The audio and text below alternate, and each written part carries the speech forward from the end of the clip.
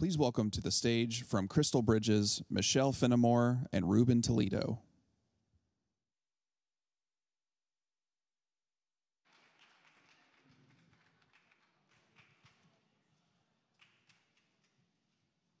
All right, good afternoon, everybody. I'm so delighted to be here. This has been such an amazing, kind of awe-inspiring and thought-provoking day. So thank you to the CFDA for organizing this, and obviously to Crystal Bridges. So anyway, I can't imagine anyone else I would love to sit here with than Ruben Toledo.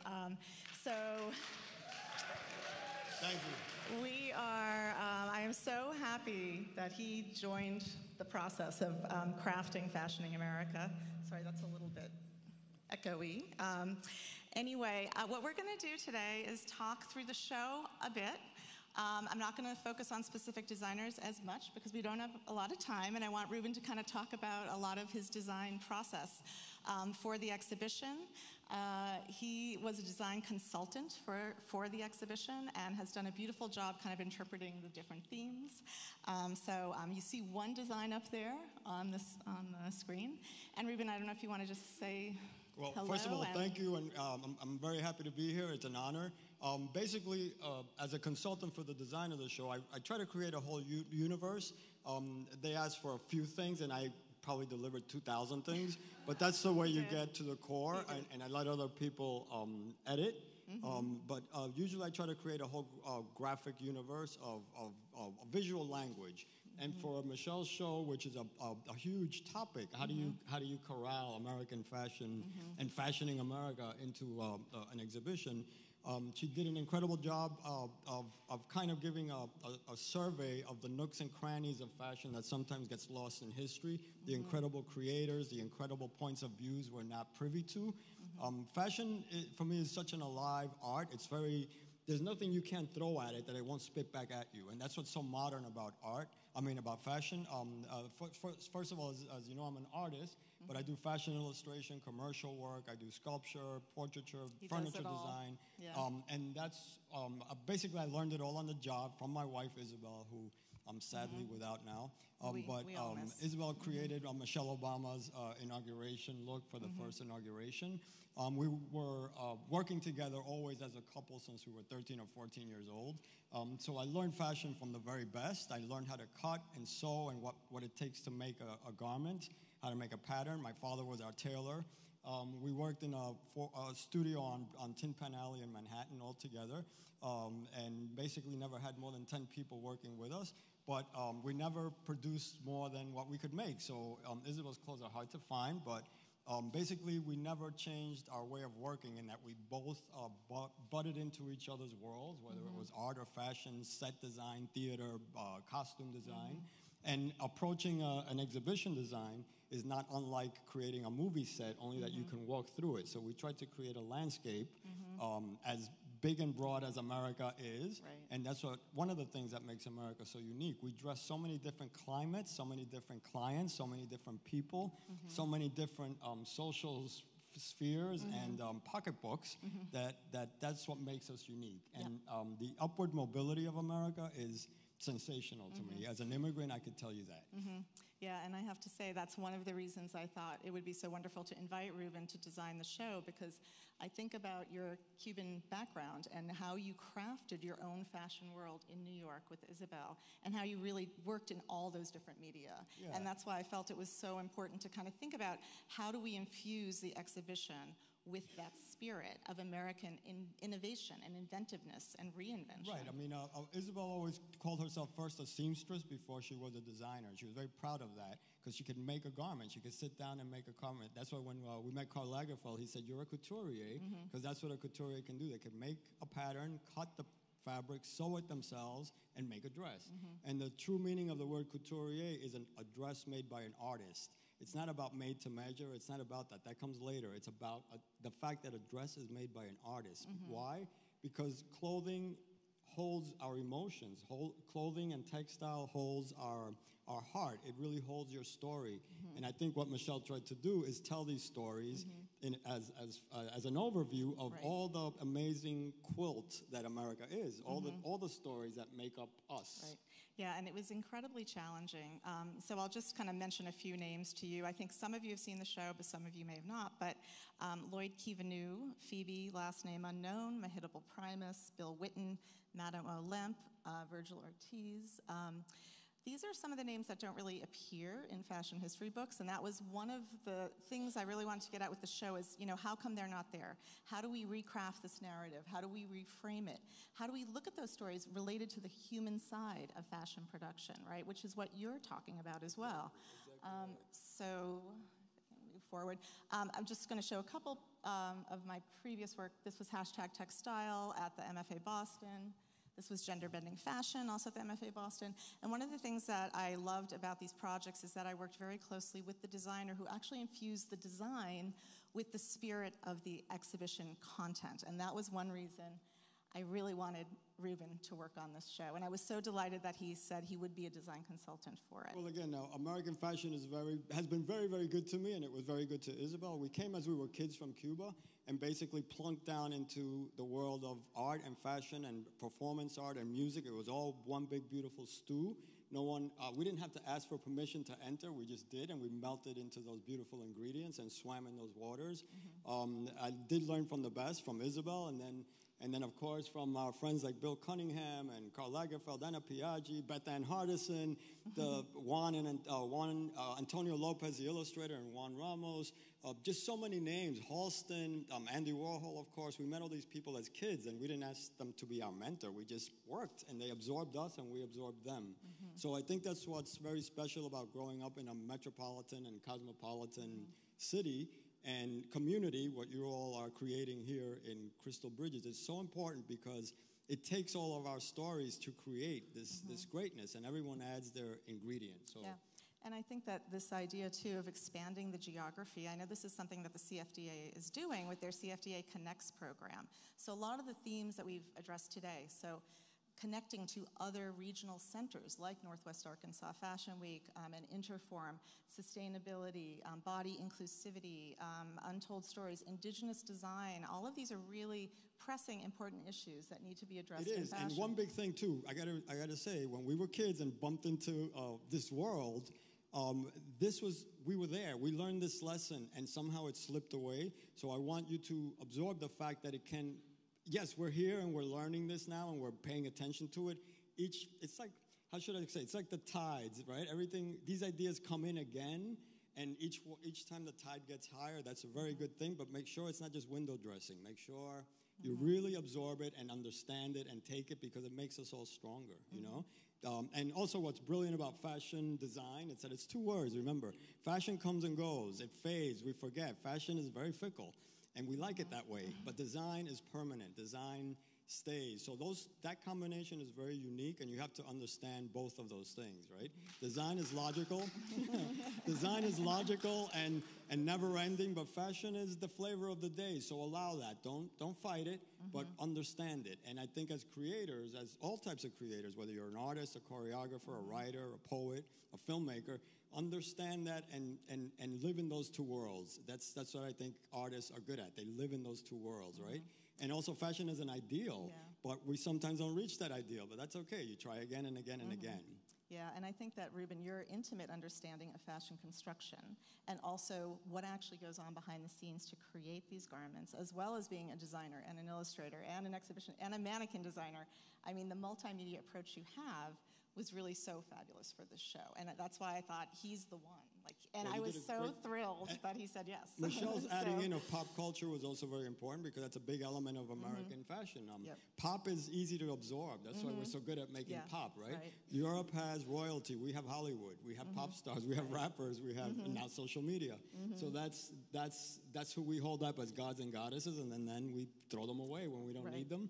But that's the nature of the beast. It is, and that's a really important aspect of the show, is how pop culture and Hollywood and media and video, that communicates American fashion to the rest of the world. And so this idea of kind of streetwear that has swept the globe, really, I mean, that is American inventiveness, and that is American innovation at its best, and it has had such an impact. And so, that has been a lot of what I've been trying to do with the show, is kind of think about these distinctly American forms that are exported and known as American, right? Because it is hard to define American fashion, but I do feel Not like... for me. Yeah, right. Well, by the way, if anyone has any questions, feel free to butt in and add your point, because that's the whole point. Yeah, but it's tough. And so the way I approached it was really to think about what are those distinctive forms, and that's why the exhibition progresses from grit, kind of inspired by kind of the American landscape, utilitarian garb, hardworking utilitarian wear, and goes all the way through glamour.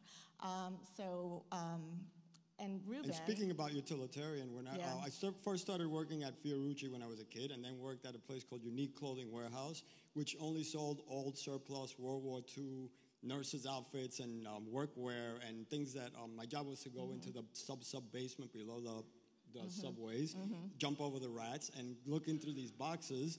And these clothes were then discovered later. I would sell them to Issey Miyake and Terry Mugler in Montana, which was incredible to then see Europe pick up on American utilitarian World War II clothes and turn them into avant-garde European fashion. And in turn, what I'm trying to get at is that the fashion cycle is fascinating for me. And it's a beautiful ecosystem, right? Streetwear feeds couture, which spits it back at streetwear, and it's this beautiful, they're like twins joined at the hip, but each one wants to outdo the other constantly, and they do. Yeah. But now American streetwear has completely taken over the globe. Completely taken because over. Because it's easy to wear and it communicates. Right, exactly. And that's why I think, I don't know how I go back, maybe I can't. Anyway, let's just move forward then. So, a lot of what we're kind of talking about is kind of these untold stories and untold narratives, as well as this progress from grit to glamour.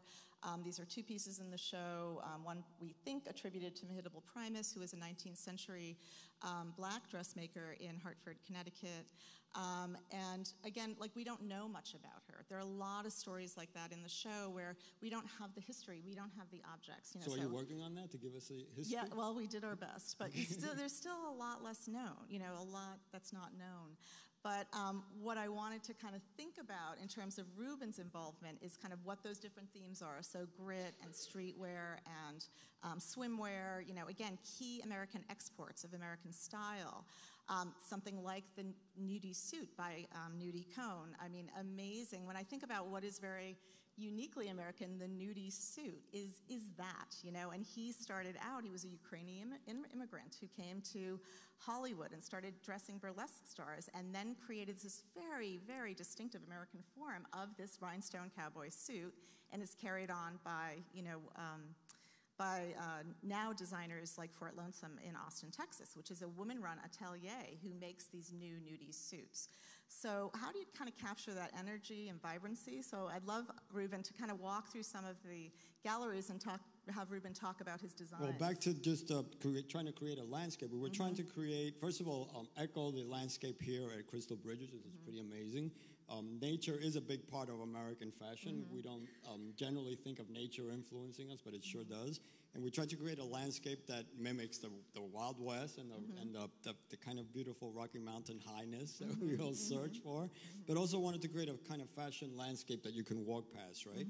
The initial idea was to walk past mountains of crinolines and valleys of corsets, but that was out of the question. Yeah, well, so we had to always budget and time, corrals us back in. Work within a museum budget, but I loved, these designs came in, you had sent them to me, and I'll never forget the day I opened them up, and I just screamed to my husband, look at these amazing designs for this Well, of course, show. I wanted to be here for a month just hand painting the walls and the floor and everything, because I wanted people to feel immersed in a painting. But again, that was X'd. They're so, I know, sadly. But they're so wonderful, and they really captured the spirit of the themes, and that's what I think was so incredible. So that was Ruben's design. This is where we're at.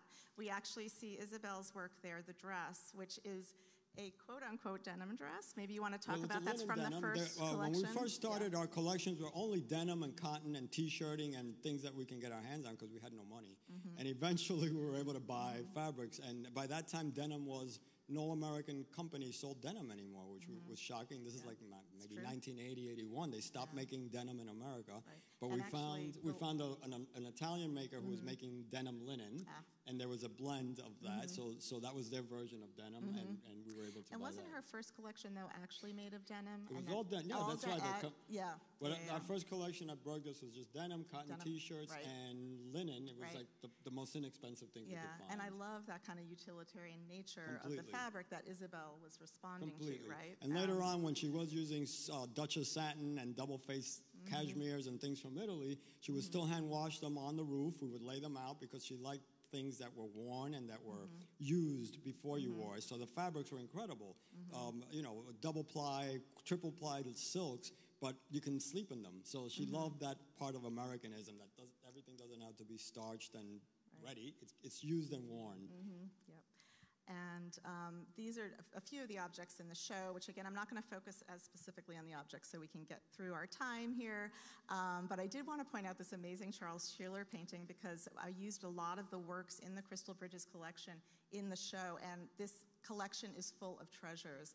And so this is a Charles Sheeler painting of the Amascog denim mills in Manchester, New Hampshire, and we have Levi's that were milled at, you know, gold miner era Levi's that were milled at that mill. And as Ruben said, denim production in this country, you know, it just doesn't exist. The last salvage denim factory, Cone Denim Mills, closed just a few years ago, and there's really nothing. Here's a wonderful picture of you and Isabel. In the denim suit. In the denim suit, from the first collection. Which it was a woman's suit that sold at Bergdorf's, but of course I was in drag, so I always got to wear Isabel's clothes. I'm actually wearing one of her jackets now, so I'm in a woman's jacket, yes. It's fabulous. I know, I just love that photo. Fluid gender. Yeah, exactly. And then grit, again, I think we don't have a lot of time, but I just did want to point out what America was doing when Christian Dior was introducing his new look, which is Levi Strauss was one of about 4 designers from San Francisco that they sent over to Paris for this fashion show, and they were showcasing American fashion the same time Christian Dior was doing his new look, and they were showing looks like this. Right, and also we have a journalist friend in Paris who said that the real new look, when Dior introduced his new look, were the American girls first coming over in their Levi's jeans and sloppy shirt tails, and everything was oversized, and their hair was pinned up on their head, and they were wearing bright red lipstick. Right, and so the French were just shocked that Americans were this casual and had the guts to have so much style, but be so sloppy and messy at the same time. But they love that fresh air, you know. So and again, that's what's beautiful about fashion: the strictness, the polish, the severeness, contrasted with this like let it all hang out spirit. Exactly, right. It thrives from one thing thrives to the other. Yeah, I know, and I think is captured in the Battle of Versailles, you know, which of course we have an homage to in the exhibition. Yes. With Beth Ann was the original star of. Fabulous. So anyway, other Crystal Bridges works, Rosie the Riveter, I was so delighted. They let me pull it out of the permanent collection to put in. It's just this the key. frame's pretty great. Yeah, it's wonderful. The frame is amazing. Frame's amazing. But you know, a key moment in fashion history when women moved into the factories to work for the war effort. And that led to really the acceptability of women wearing denim and trousers and boiler suits and pants. And so I was so delighted it was in there. And then just wanted to point out GNU Jeans, which is an image on your right, an indigenous-owned denim company in Portland, Oregon. And so, you know, the indigenous story is really key, and it's an undercurrent in the exhibition because they really need more of a platform. And they're working with, like doing collaborations with Pendleton Blankets, another like deeply rooted American firm, and really doing wonderful work. Pendleton's great. Yeah, really great. And then Mimi Prober's work made out of crazy quilts, sustainable to the nth degree in many ways. We're using these 19th century crazy quilts to craft them into these beautifully modern pieces. So streetwear, the zoot suit to Dapper Dan. So again, I won't cover a lot of specifics related to this. We know what happened with Dapper Dan and Gucci. So anyway, kind of amazing though. I think just this really incredible story of somebody who, you know, was pretty much driven out of business for co-opting those luxury logos and then was knocked off by Gucci and is now working for Gucci. But just, you know, the power of American ingenuity and innovation and the in power of fashion, again, you can't spit anything at it that it won't spit right back at you. So that's the beauty of it, right? Yeah, it's true. And so do you want to talk a little about your ideas for the streetwear gallery? Well, we want the streetwear to really move and to be very, very modern and very dynamic, like what it is. And just the fact that it's so accessible is a beautiful thing we tried to capture in the exhibition. And also it's optimism about the future. You know, streetwear is just so, it's so optimistic about the future, no matter what, even in dark times. Right. And we need that. We do need that. We do, and I have to say, I really looked hard for mannequins that look like that, but they don't exist. Not yet. Yeah, but maybe next show. But next show. And also for young creators, the future really is in your hands, you know? We want that. And even if you're starting from streetwear, which if that's your thing, or if you want to start at couture, that's your thing too, that's great. But be sincere about what you're creating and love it. If you don't love it, no one else will. Remember that. So don't like what Beth Ann was saying before, don't fool yourself. If you're not feeling it, let it go, but if you're feeling it, go for it, you know? Very important. It's very important. And I'm really delighted that, again, we had this beautiful painting by Jordan Castile that we were able to pull for the permanent collection of a shop owner, 125th Street in Harlem, that just just resonated so beautifully with the point of the streetwear ensembles. We have work by Olivia Anthony, who's here today, will be at the gala, and she is the rare woman designer in streetwear, as well as work by Virgil Ortiz, indigenous Cochiti Pueblo designer, who does beautiful work. And you might know his name because he collaborated with Donna Karan about 20 years ago, and that kind of really spurred him to work in fashion. We've got an accessories section. I'm going to keep moving because I think we're going to run out of time. American accessories spanning the 1830s all the way up to the present. Smaller firms like I. Miller in New York City, had a hugely long career, an important career in New York. The building still stands. It's amazing. But looking at that history of shoemaking in America, which we were the biggest shoe producer in the world, and most of it was centered in Massachusetts, actually. So we have a number of Massachusetts examples. This is my kind of fashion family tree. I was really interested in thinking about how people are interrelated, how they started, what are the key kind of influences in people's lives, working in design houses, working at schools, the music industry in Hollywood, and how that is all kind of interwoven in a really compelling way. Undergarments and innovation, I felt like that's a real woman's story in many ways. A lot of women entrepreneurs and inventors were able to find success working in undergarments because they're more intimately associated with the female form.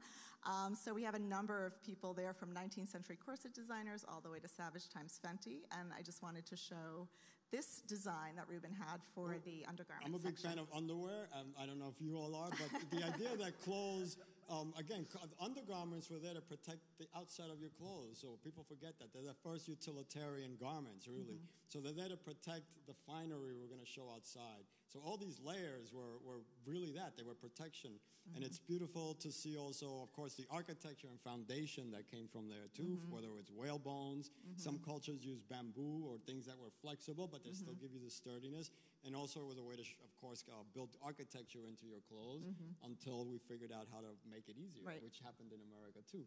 Just how to shape clothing without all that and how to bend and breathe and move. That's an American innovation, which is beautiful. And also like the development of fibers like lastex and spandex and all of this, which is, really the technology behind these garments that really changed the game in terms of how women dress themselves, because it made for a much lighter weight, kind of understructure for them. And again, women innovators were really a big part of that. So there's where we ended with the intimate section with Ruben's design, which I think he wanted to kind of create a soft kind of corner there for the intimates, right?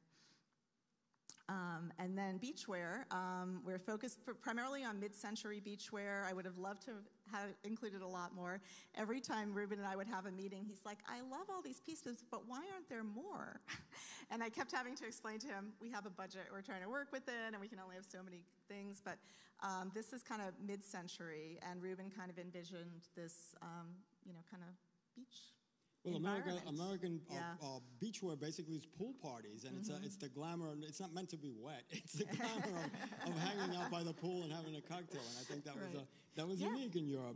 But when Europeans saw that here in America, there's this whole like fantasy world built around the swimming pool and the backyard and the resorts. That was like that blew their mind that we created these fantasy landscapes. Right. And again, that's a form of how fashion leaks into architecture and home design and community design. That was kind of interesting. Yeah. Yeah, it is. And, by the 1940s and 50s, America was the biggest exporter of bathing suits in the world. And a lot of that had to do with Hollywood, which is why we have some Hollywood clips playing in there, because that communicated that kind of California lifestyle. And you look at some of these suits and you think, would you ever wear them in water? They're really not about utilitarian. It's about style. It's about fashion. It's about kind of innovative design. Alfred Shaheen is a Hawaiian designer responsible for the Hawaiian shirt. So I wanted to make sure that we incorporated Hawaii, Puerto Rico, really, again, expanding the geography beyond, the two coasts and thinking about other contributors to American fashion. Crystal Bridge's Labor and Industry print collection is amazing. We have a number of those there. And I think, again, to Ruben's point about the people working behind the scenes, I felt it was important to include that aspect of it. So we have images of sweatshops, a New England factory town, lace makers in Puerto Rico. I mean, these are the people fueling the garment industry, and it's really important to include that. Well, we forget that a lot of people just stepped right off the boat as immigrants without speaking English and were able to sit at a sewing machine and sew and make a living. And yeah, it was hard work, but there was a stepping up emotion, which we forget that. And a lot of small family businesses started that way. That's a pretty amazing thing. So as we think about being makers, and as we think about creating things, remember that the more you can, how do I say it? The more you can grow your own talent, but also give other people a way to step up and step forward is really important and very beautiful. That always kept us going too. Every time we were able to grow, we were kind of like selfish about, we loved what we did, so we didn't want it to change that much, so we produced everything we could there, but the ability to take in new people to work with us and to take in students and see them open up their shops and hire people. That was a beautiful thing, how that spreads. And being a maker, that can happen. It can happen, and I think that is a challenge for a curator because where do those stories live? Like, they live in these objects, but actually a lot of those stories haven't been preserved, right? So, like, all of the laborers behind the scenes, how do you represent that in a show? Well, you do speak to it, and you certainly did. And also people like Anne Lowy, who made Jackie Kennedy's wedding dress. How forward is that Jackie Kennedy wore a black woman's dress? That was really radical when you think about it. Right. And Anne Lowy worked for Hattie Carnegie, which was the hoity-toity 1930s couturier shop in New York where Charles James worked. So just to think of Anne Lowy working with Charles James in this, serving these women, these socialites from Manhattan in 1930s and 40s. When you watch that movie, The Women, that's that world. That is that world. So picture Anne Lowy making dresses for these women. That's kind of radical. It is. It's pretty amazing. And also not really getting the credit at the time. And this is a real issue because now, of course, she has seen this renaissance of interest. Everybody wants to find an Anne Lowe dress now. And Anne Lowe was, it's really hard to, kind of access Yes, that. and the weddings dress just like the one we know, but she was genius. The clothing she made for herself under her label was genius, so innovative, so just so modern. And then, of course, the taste level was there. That was like beyond. Right. And so then American Ready to Wear, I just wanted to point out, we of course have Claire McCardle. There were plenty of other designers I could have included, but again, limited for space. But Lloyd Kivanu, a Cherokee designer, who again, you don't find him in the fashion history books, but he should be there. Very successful career as a fashion maker. He was sold in Neiman Marcus. He dressed Miss America. Where is his name? Why isn't it there? And I feel like that is something that needs to be kind of addressed. His work is beautiful. But then went on to, found the Institute of American Indian Arts and trained generations of designers, indigenous and Native American designers.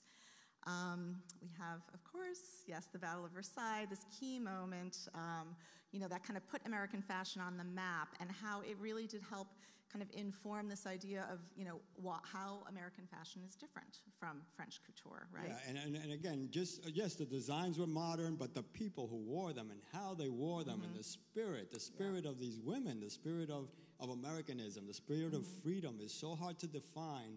It's not just a sweater, it's not just a dress, it's not just a pair of jeans, it's something else. But fashion is what dresses that emotion, right? And that's why it goes back to fashion and clothing and textile carries our emotions. It carries the vibrations of our feelings. That's very important. Yeah, and I think that is one of the other many reasons that I was so happy Ruben took this on as a consultant, because he gets that spirit, right? And that's why for like the pop art section, you think of a distinctly American art form, and pop art is it, right? So how many designers have actually kind of channeled that and used that in their own design. And he came up with this really brilliant way of displaying. Well, again, pop was like, there was a moment in the 60s where people could like go into a vending machine and yank out a dress. That's like, that was the dream, right? For 60 cents, I could just wear a paper dress. And they did. That was kind of amazing. Yeah. There was a spirit of modernism and don't be so fussy about things, right? Yeah. And the way Andy Warhol always told us, if you look at prostitutes, they're wearing the clothes that we'll all be wearing 100 years from now, and he was right. so there's that goes back to street fashion. That goes back to utilitarianism. Right. They wore it for a reason, and now we all do too. We do. It's true. I know. And actually, we're running out of time, so I can't go through the whole show. But any questions or any maybe feedback? We've got just a couple minutes. There must be some young creator I'll just that kind wants of to know flip something. through. I would love to. I see somebody's eyebrows going over here. I would love to also just make sure we kind of end a little bit with Refashioning America, which is really about designers who are rethinking the story of American fashion through the lens of social justice, through the lens of sustainability, through the lens of kind of rethinking Black history, like Pierre Moss, Akira Jones, Jamie Okuma, indigenous designer, really doing important work. And that's really a key message of the exhibition. Yeah, so, and I think we're pretty much done for time, as much as we could go on and on, but thank you all for sticking with us. Yeah.